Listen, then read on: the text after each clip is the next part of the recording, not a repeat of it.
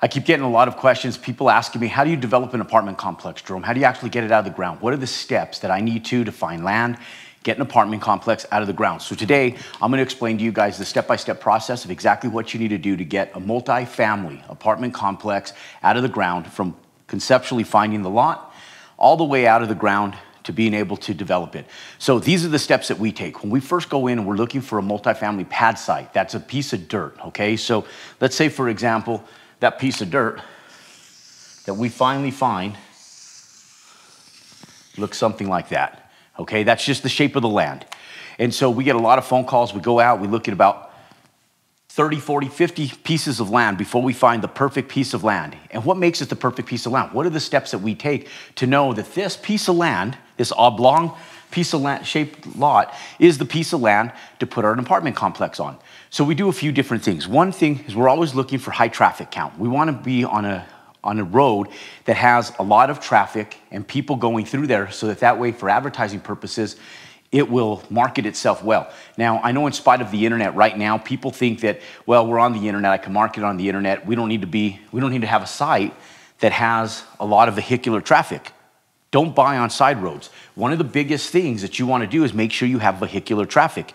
In spite of the internet, I still believe that lease up, when you go out and you actually build out an apartment complex, is so much easier to market when it has street frontage than it does off a side road. So always make sure you have street frontage, not off a side road, and you look for a lot that has enough land to be able to build on. What is that number? Now, for us, we don't want to build on anything under 100 units. So when we go out, we're always looking for something between 3 acres and 10 acres. That's a sweet spot for us, because we build anywhere between 100 units and 300 units. So with 10 acres, we can build the 300 units. With 3 acres, we can go out and build at least 100 units most times than not. So that's where step number 3 comes in. When we find a lot and we think we have something that's gonna fit the density, meaning the quantity of doors that we need on that site, we go to the municipality. We go in and we check to see what our density can be maxed out at the zoning requirements that we need. So we always do what's called a pre-development meeting, okay? So we do a pre-development meeting. And this one is my informal. We don't put in any formal applications. We don't go in and pay the city fees. We just simply have an architect that we retain, typically the architect that actually stamped this. Now, people go, well, how do you find that architect? Well, there's a little sill. It's a little circle on the bottom of that, and it has their credentials in there. It has all their credentials in there, and it's their stamp and seal that they are a certified registered architect, and it's stamped. And so a lot of times we'll just either Google it. If it doesn't have their address and phone number on there already, then we'll just Google the name of that survey company. We'll get in contact with them, because they've already done the mets and bounds and they've already set the survey for this lot. We'll contact them and we'll ask them if they have a conceptual survey that we can utilize, and we'll typically pay them for a nominal fee just to be able to go out and put something very generic together for us. Now, sometimes before we even do that, we'll just go in, we'll take this parcel with a survey, and we'll just pencil draw it into it. And we'll go in and we'll say, okay, we'll do a building here. We want to do another building over here. We're going to do another building over here. This will be a long one. And then we're going to do another little building someplace. This will be entryway. This will all be parking.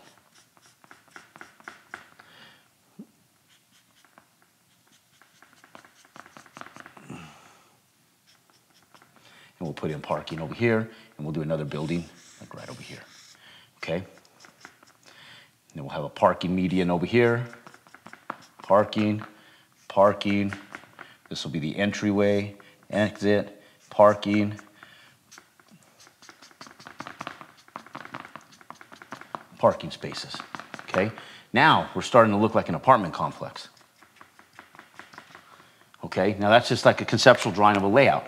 That's very similar to what I have here. This is a multifamily apartment complex, just something super simple. Nothing extravagant. You don't have to go through all of the, jump through all the hoops for all the entitlements yet. We don't want to spend money on it right now, because we need to see if this is even gonna work.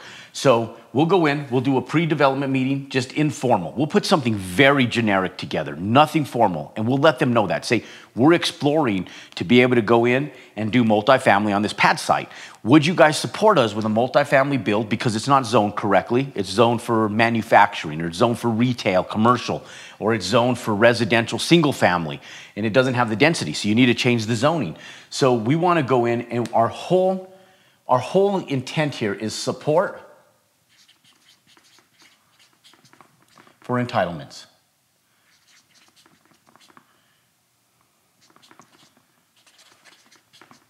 Okay, so we want support for our entitlements. The entitlements being the allowance, them allowing us to be able to do this. If we feel good that they're gonna say, you know what, this is actually a good site. We were considering doing something like that. But we always ask the city to say, what is your long-term goal for the progressive growth of the city in this in particular area? How can we support what you're doing? And then you come in, and based on what they tell you, you come in and put something that models what they're telling you and what fits your business model and how you can support their entitlement or progressive growth plan for the city. Next, what we do is once we know that they will support us, there's steps that we have to go through as far as talking to the neighborhood association. The city always wants to make sure that you're doing your due diligence with neighbors, because if you don't, the neighbors are in the city hall complaining about what we're proposing, and so it creates a little bit of lashback on you, and the city doesn't want that. The city wants you to mitigate that by communicating with the neighbors around this pad site.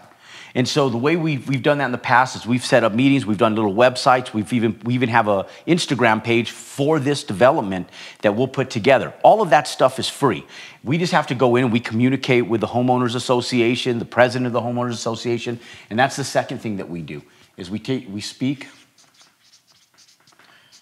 to HOA, homeowners association, or the neighbors in general, okay?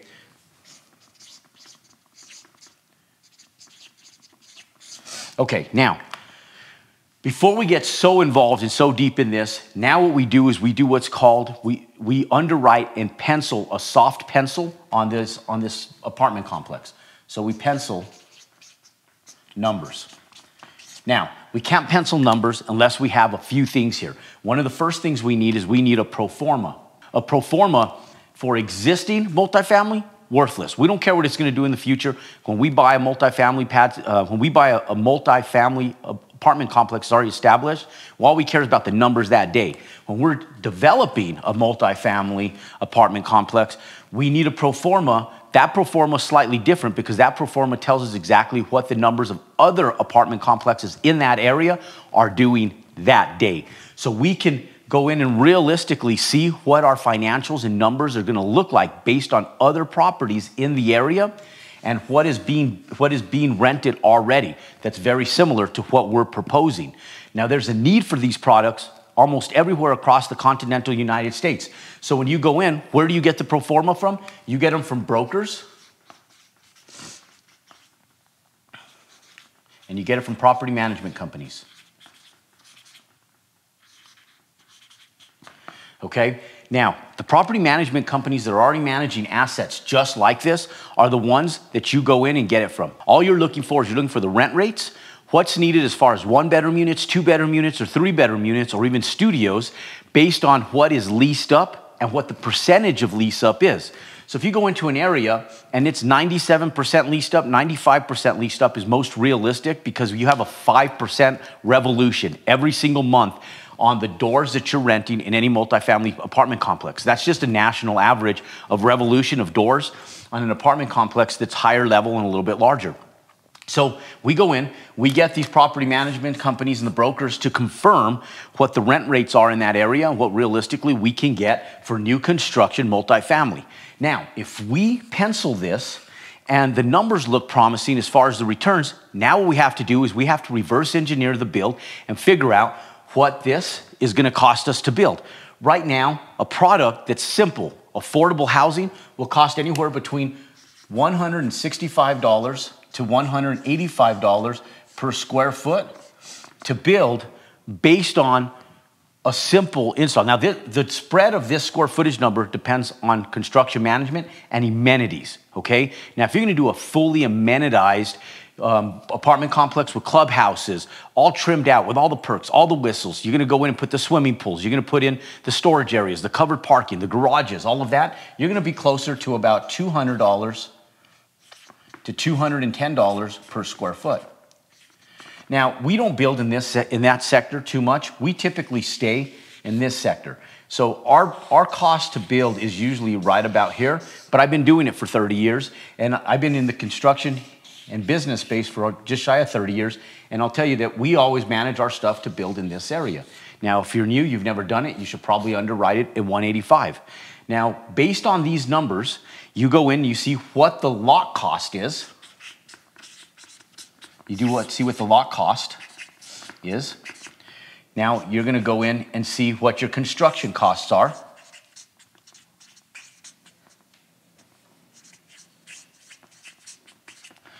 Then you're gonna go in and you're gonna find out what your off-site improvements are. This is where the variables come into play. So this is your off-site. And this is where now you start spending a little bit of money. So if we go in and it passes what we call the sniff test, you know, like the smell test, does it pass? Should I do it? We go in, this meeting goes well. We go in, this meeting goes well. We pencil the numbers based on the pro forma. This goes well, that goes well. The brokers and these guys give us what we need. Everything's looking good. Now we're going in, the construction cost, the lot cost seems to be in check. The construction costs seem to be in check. Now, we're getting a lot of positive check marks. So when we go in, we need to find out what our off-site improvements are. What that means is this site needs water. And not only does it need water, it needs fire sprinklers. So one of the biggest variables is the fire sprinklers and the water pressure that's in this area. So when we go in, we need to figure out if there's a water line large enough to be able to support the density of this development right here. If every single tenant in this development flushes their toilet at the exact same time, is the pipe diameter in the sewer line big enough to support the drainage of all of that discharge into the sewer all at one time? And if it's not, you have to either increase it, the size, the diameter, or you can't build it because you don't want to back up the sewage into this apartment complex. This is where it gets a lot more high level. This is a higher level video to be able to understand how to do bigger deals. Now, if you're looking at this going, Jerome, I just want to build a fourplex. Still listen to what we're talking about here, because at some point in time, this is going to become relevant to you, and it's always better to know the higher level stuff than just settle for the low end stuff. So always understand the high end stuff of what we're doing. So we'll go in and we'll consult with a civil engineer, okay? And they'll tell us where in the road the water and the sewer lie.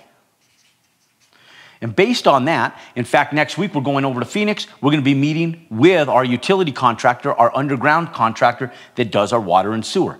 And we're going to talk to him about two different options and see which one's more cost effective, so that way when we go in and we actually have the civil engineer put it on the drawings, the civil engineer puts the option that we pick, which is the more inexpensive option, on the drawings, because we've been doing consulting work. Now, this takes a few meetings. This is a larger apartment complex, so this doesn't happen overnight. A lot of times, we do this stuff right here. Once all of this stuff in here, including the construction cost, pencil, then we go in, we tie up the lot. So we'll tie this up while we're going in and we're working on this type of stuff, and we'll do this type of stuff under our due diligence period. Typically, we'll do a minimum of 60 days due diligence. Most of the time, we'll do 60-day due diligence, 60-day close. And so we usually have 120 days before we even actually close on that property.